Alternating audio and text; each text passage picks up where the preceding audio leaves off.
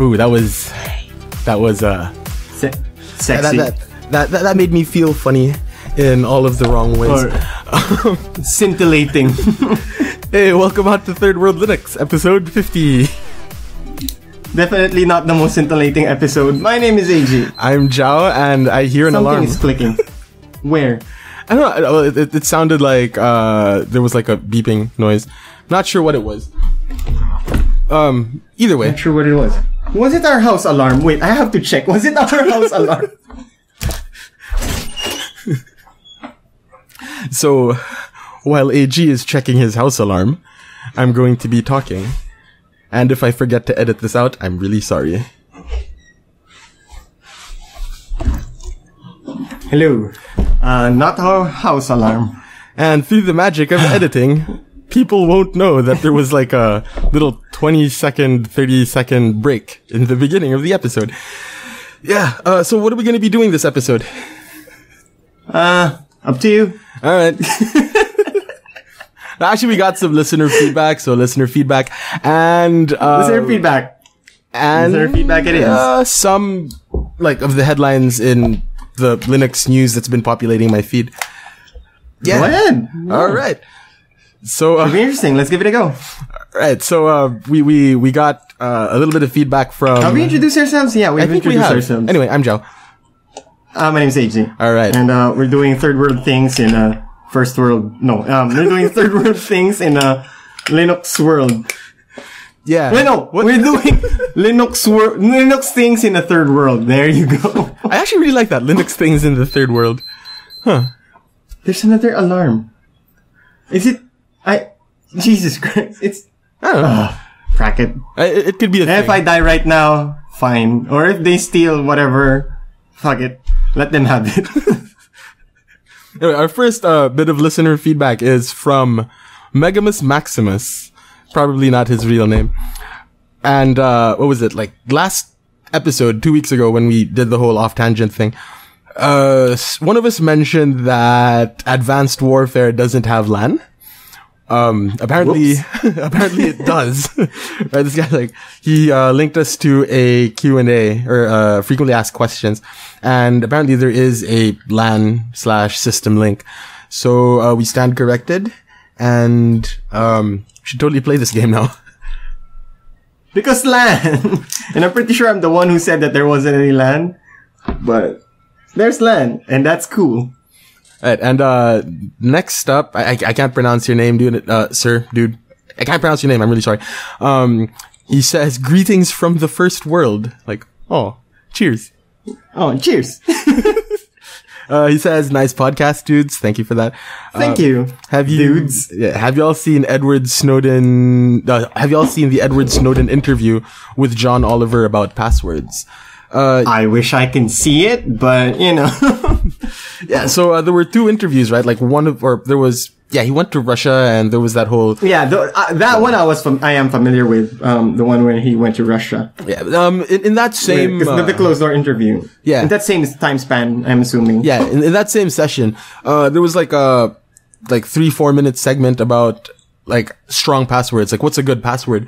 And Snowden said that we should stop thinking about passwords and start thinking about passphrases, which harkens back to that XKCD comic, the XKCD comic strip that says that you have these really weird passwords with capital letters, small letters, numbers, and punctuation marks and stuff, which is easier to guess, which a computer will have an easier time guessing than a correct horse battery staple. So if you put like 4 random common words together, the difficulty to guess is harder, and it's easier to remember for a human being. In other words, what? It's easy. It's easier to guess random numbers by a computer than a string of random letters, right? Than 4 random words put together. Oh. So what was it? the example that they have, I'll probably link this. I'll probably link the strip, but like there is an uncommon base word, and like you substitute small letters and big letters, and instead of an O you put a 0, instead of an F you put a 4, and that kind of thing. Like apparently that's easier for a computer to guess than just 4 random words. And the example they use is correct horse battery staple. Like, because these are, because the computer doesn't make any distinction between like a 0 and an E, right? Mm-hmm. And so like, it's, you know, the more characters you have in your password, the better. And if you don't have any, like, and correct horse battery staple as one big word doesn't exist in any dictionary, so, you know. And I don't think the computer recognizes words because it deciphers letters one by one. Something like that. But then there is like this, there was, a way to crack passwords, a couple of years ago that took into consideration grammar. So, like, if they found, grammar, that it took into consideration grammar when you're thinking of your passphrases, but, it's still harder for a computer to guess, I guess. And, 4 random words easier to remember for humans, and harder for a computer to guess. That's sort of the idea. And Edward Snowden pretty much said the same thing. So, their XKCD was the OG. Yeah. Like, one of my favorite XKCD moments was that they predicted that there will be a time when Twitter will be faster than an earthquake. Huh. And it did happen for, a San Francisco earthquake? No, not a San Francisco earthquake. Like, one of them mini quakes in San Francisco that happens. Or in California. And that indeed happened. And the one in Haiti, I think that also happened. Like, Twitter was faster than the earthquake. Oh, well, yeah, that kind of makes sense, I guess. Mm-hmm. Yeah, that makes sense. So that's XKCD, and that's, Edward Snowden, and yeah, that's what I was able to connect the two. Yeah, and... Cheers to the dude who sent it to us. Yeah. And, quick shout out to the good people over at, what was the name of that? It's like a small startup here in Cebu, and a bunch of them are Arch users. And there was supposed to be a care sharing. Shout out to the people at Care Sharing, and the person that asked me to give you guys a shout out wanted me to say Arch. Or it's supposed to be Arch. Like whispery and sultry, so going back to the beginning of the episode, right? Arch for the win. You should get a girl to say that and have that on loop as the closing. Like, instead of the usual song, I'll tell Julian, could just record this word for me. Just say it most sexiest voice. Not in the Star World type, because, like, just say, Arch. Beat Resorts World Manila Girl. Like that. We should, actually, that sounds like a really cool project, dude. Like, we get a bunch of different girls just to say Arch. And, like, put them together somehow. That'd be cool. Yeah. And then in your manliest voice, say Fedora. I don't know. And speaking of Arch, so now we're gonna get into the news. All right. Segue game on point. If you guys are on Arch, you get version 4.0.1 of the Linux kernel today, or as of today. That was when I got the latest kernel, and my computer didn't blow up. Always a good thing when you're using Arch. Yeah, so I got kernel 4.0.1, I think, and I guess we shouldn't be making like a big deal about it, because like Linus himself was just whatever. But what's cool about it is that it can update without having to restart, which is kind of a big thing, because like when you do all of your software updates on Linux, right? Like you don't need to restart. except if it's the kernel.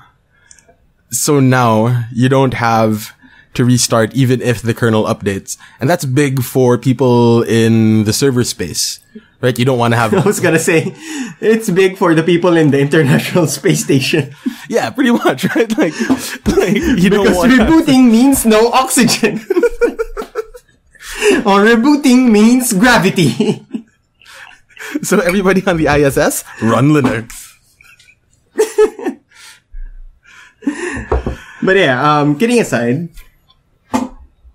Yeah, that's pretty much it, man. Like, I just wanted to say that, if you're on Arch and, you're using GNOME 3.16, I think. I can't remember which GNOME version I'm using.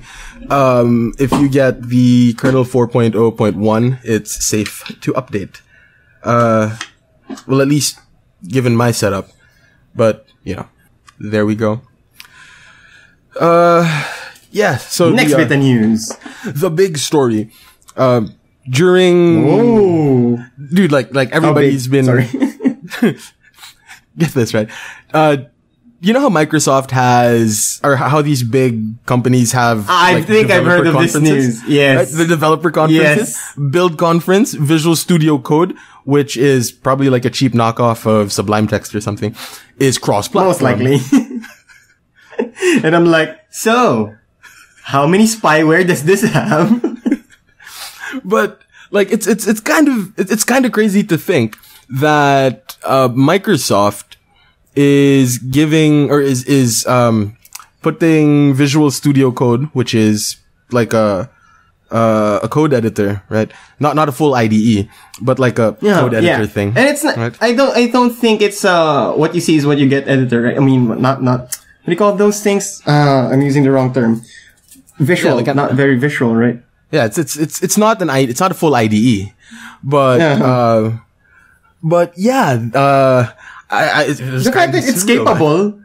Yeah, it's the fact that it's capable coding for, I don't know though what's their agenda, or I don't know what their motivation is, why they did that and why they push for that. Well, releasing it for Linux? No, for everyone. It's open. Even for OS X, you can code, right? Yeah. Because I guess let's create competition.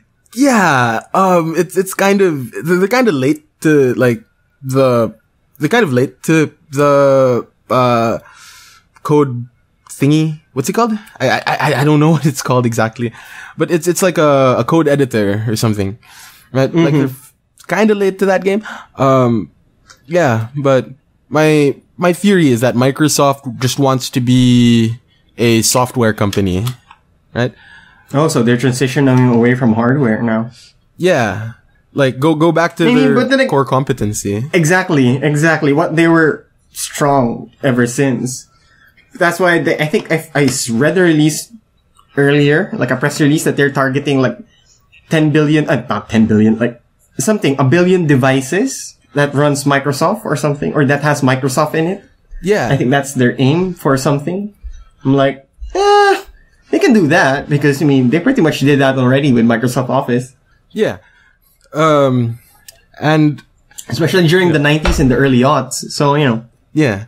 And well, there's that whole thing about how they also want to get into the cloud space. Like back-end infrastructure stuff, which is kind of weird, but because they're gonna have to work with Linux, pretty much. Like, to go for the strategy that I think they're going for, they really do need to play nice with Linux. They're not gonna wage war with Linux anyway. They're not an ongoing battle with Linux anyway. If all, it's OS X. Well, there was a time though. There was a time when, what's his face? Gates? Steve Ballmer, said something about open source being a cancer. So, like, there was a time. But it's Ballmer. I mean, developers. Does anybody take him seriously? Even if he's managing Los Angeles Clippers, nobody cares what he says. Yeah, so. Go Spurs, go. But yeah. Bulls, man. Basketball jokes is like, Bulls, man. Bulls. Anyway, off tangent. Now over to Next news. Ubuntu. Ubuntu 10.04 LTS reached its end of life. Why is that news? I just found it really trippy. Like, wow, 10.04. That's like really old. Yeah. 2010. But still a young guy in a college. Then it means Well, that, fine. I was graduating. Yeah. but then that means that, because it's end of life, that means it's April. Well, it was April and 15.04 was released. Ubuntu 15.04 to not very much fanfare. You know, there wasn't very much. Because, exactly. No fanfare because, you know, everyone's still like holding on to 14.04, right? Well, I guess. I mean, I'm on. Or is it a wait and see? Yeah, I'm on 14.10. I'm on Ubuntu 14.10, but there wasn't very much fanfare, I guess, because the focus hasn't been on the desktop in a while, right? Like it's been some time since the focus was on the desktop, but Yeah. you know how they have this big plan for convergence? Coming in 16, right? Yeah. So now they're, so for the next release cycle, no, not the next release cycle, for the next LTS, they're going to be refocusing on the desktop. So 16.04 is where we'll see like the latest Unity, where we're going to see Mir, like finally ship with, Unity, we talk about this. 8. Like, yeah. Action is gonna be in 2016. Like, that's gonna be a busy year for us. Cause we are going to test a lot of things. It's going to be a busy year for Ubuntu. Yeah. What's noteworthy about 15.04 is that it uses systemd and not Upstart. I think it ships with systemd by default, but if you check the Ubuntu wiki, there's a way to get Upstart back. Like, so, you know, because some people don't like systemd, right? Like, because options. Yeah. Because open source and options. Yeah, so they have like instructions on how to totally yank out systemd and replace it with good old Upstart. Speaking of systemd, Debian 8 has finally been released. My girl Jessie. It's just Jessie, right? Yeah, Jessie. Okay, because if it's like my girl Jessie, okay, they're very, they're very specific on the gender of this show. It really has to be a girl Jessie, okay. Jessie can be a guy's name. I'm not saying. Yeah, I'm just saying like. But then it's based off of Toy Story characters. Yeah. So, you know, Jessie is the girl cowboy, cowgirl, whatever. I mean, From who are Toy we to Story? judge? Everybody can be their own gender anyway. I'm just vamping. What about Jessie? It also ships with systemd. And it has this really cool thing, which I have like no idea how to really break down, but it's something like it supports a 32-bit firmware on 64-bit systems, on 64-bit like architecture, which apparently for some devices was like the problem with getting Linux on said device. Something to do with UEFI. I'm not exactly sure. I just skimmed through it. But yeah, so Jessie has finally been released. But, you know, we've pretty much been running Jessie like ever since. Like because I think like a lot of people actually really do play around with testing and SID more than they do with stable, whereas stable is like really used for actual production environments because stable is like really old. Like really old. If you think about the Linux landscape 2 years ago, like what was standard 2 years ago is pretty much what Debian 7 was, and it didn't like update at all, with the exception of security. So yeah. Debian 9 is going to be called Stretch, the octopus. And I'll take it. there was this thing on the Debian mailing list where the one of the developers is like, we have at least 64 remaining characters from Toy Story, so we don't have to worry about running out of names. And apparently Disney's coming up with a Toy Story 4, so like that would be more potential names. Yeah, I am a bunch of characters. Yeah, Good for them. Good for them. so that's Long may they live. that's another potential like name pool of names. Yeah, pool of names for the Debian project. You were talking about how 2016 is going to be interesting because of Mir shipping on Ubuntu. Fedora 23, which is set to ship in fall of this year, so around October, November of 2015. Fedora 23 is set to be released, and it's going to run Wayland by default. So it's going to...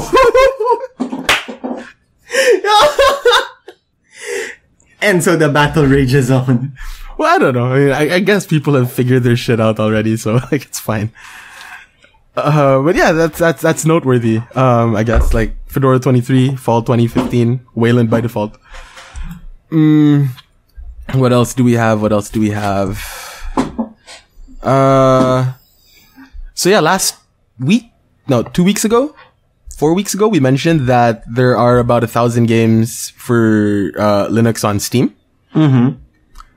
When you think of it in that sense, it doesn't seem like it's very much. Like you could say that it isn't very much, but when you think about how Steam has about 5,000 games on it, you can say that 1 in 5 games on Steam support Linux.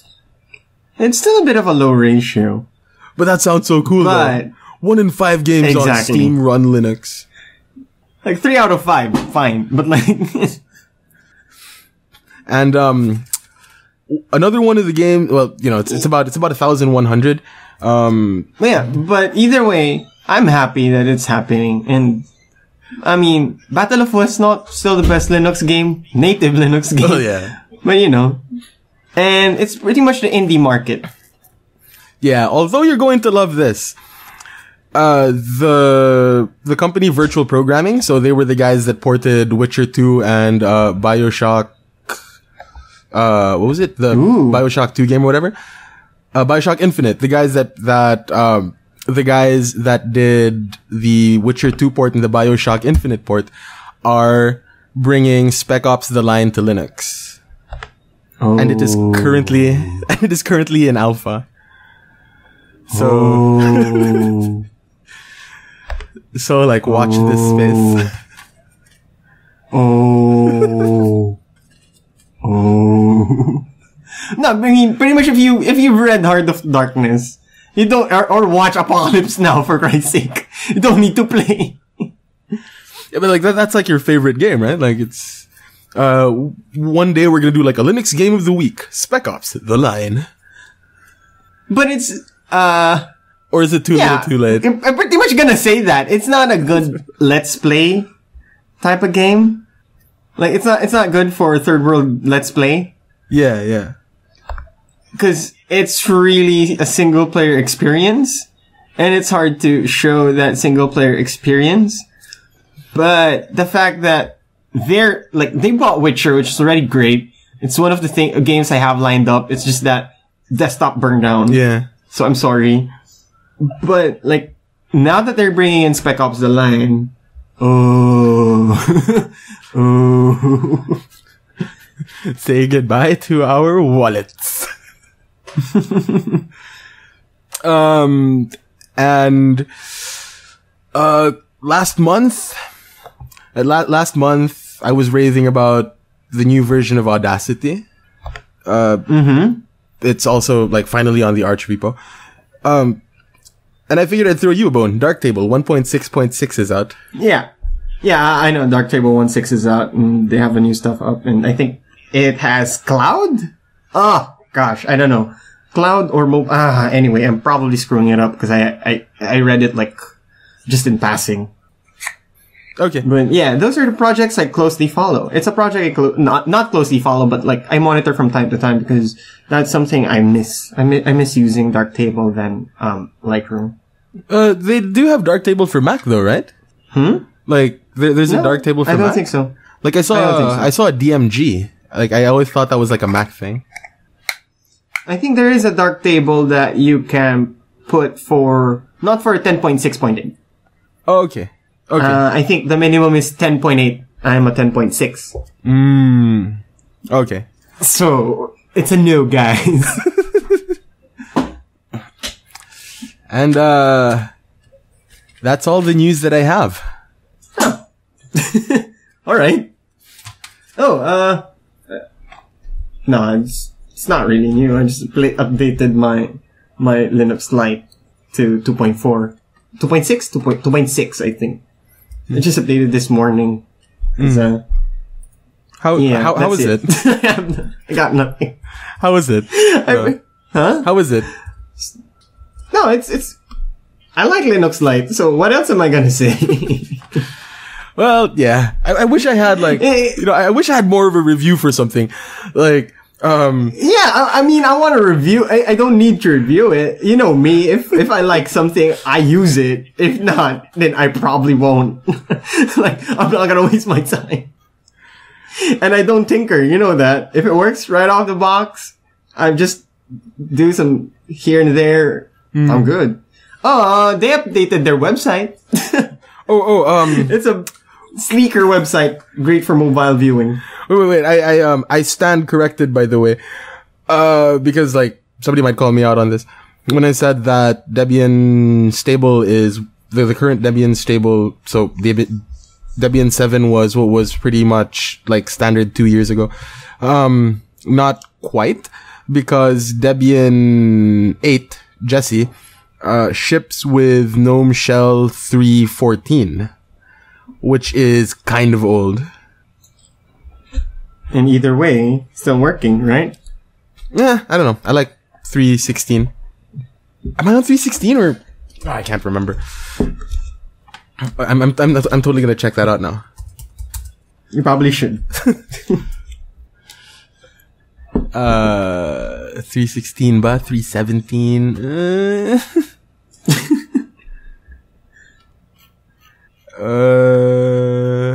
Find out how to get GNOME 3.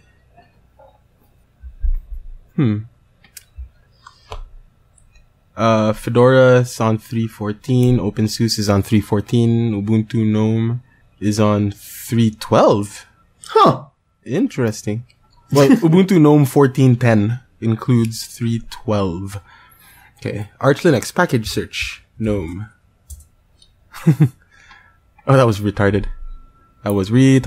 Because like it's okay. Every like GNOME. If you could hear yourself right now through my headset, you sound like a robot that I could barely hear. Okay. In my head, it's like Star Wars, so I'm okay with it. Yeah, GNOME 3.16. Yeah, but to our listeners, you are very clean, and I can still listen to you properly, so, you know, I can still hear you properly. So, you know, but you sound like a robot, and it's okay.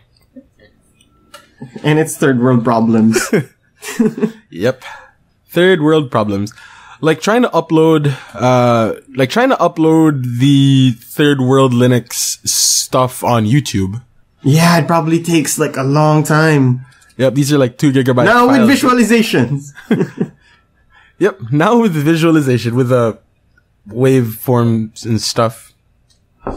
So if you want to check them out, head over to youtube.com/users/channel14tv. Yeah, and subscribe to the channel, cause like, the Third World Gaming guys, Ironic and Zaxel are, you know, doing some Let's Plays of some cookie games and whatnot.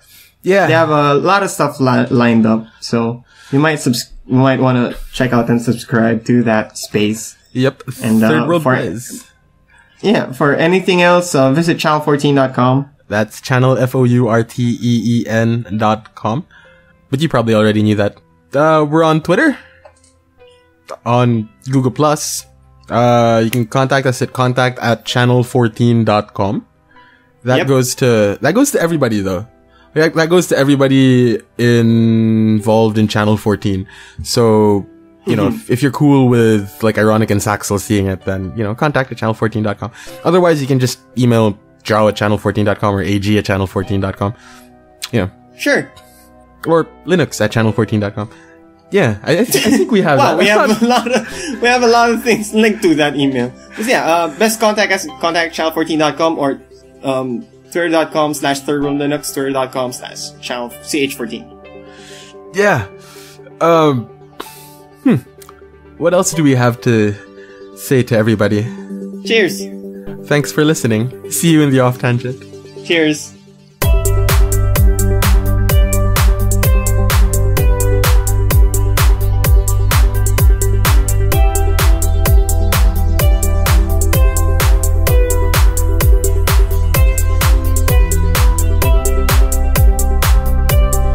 So if you made it this far, this is the off tangent section. And your robotic voice is getting worse and worse. Are you saying bzz or is it really the machine? I can't decipher from that bzz. I'm saying bzz. Is it? Okay. It's gonna be weird because our listeners are gonna listen to it like they're both clear. Why are they bzzing at each other? Our need not bees. Bees! But, yeah, my waveform just died. Bees!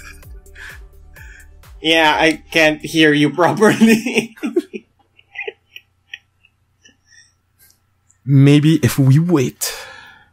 What? Hello. Random noises. Buzz, buzz, buzz, buzz, buzz. Bzz. Bzz, bzz, bzz, bzz, bzz. We're sorry, listeners. Bzz, bzz, bzz, bzz. It's actually really cool that we got through the main show without the internet connection dying on us. Seeing as this is the off tangent, it doesn't really matter. It's a good thing that, yeah, I'm sending you messages on the Google Plus just to see, because I can't hear you. I can't hear you properly. Bzz, bzz, bzz. Bzz, bzz, bzz. Bzz, Bzz, bzz, bzz. bzz.